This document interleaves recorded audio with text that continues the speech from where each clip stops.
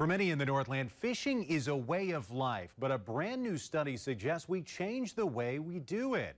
Rather than keep and eat our catches, some scientists now warn we should release all those walleye, crappies, and perch. Northern News Now's Rob Coles takes a look tonight at why.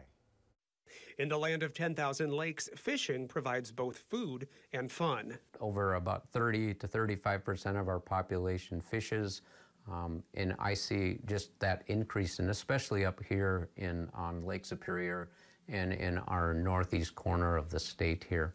But a recent study published by journal Environmental Research suggests eating locally caught fresh fish once a year could have the same effect as drinking water heavily polluted with forever chemicals for an entire month.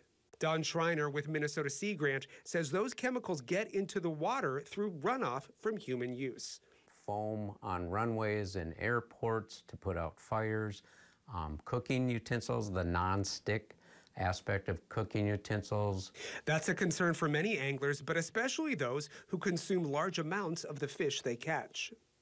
We know that a lot of band members want to exercise their treaty rights, and they go out and they spearfish, they net fish during the treaty fishing seasons.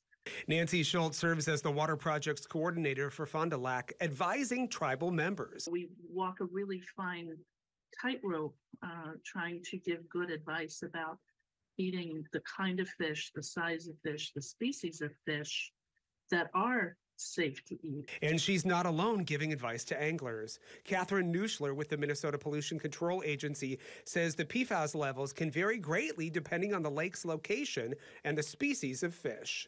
And, really what we see is that the fish accumulate levels of concern in areas where there's more likely to be sources of PFAS. She says Minnesota has their own long-term studies measuring PFAS in our area and advising anglers where to fish. There definitely are great places to fish where there's very low levels of PFAS.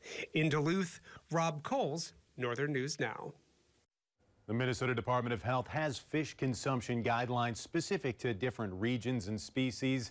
We have more information about that and a link to this study mentioned at northernnewsnow.com.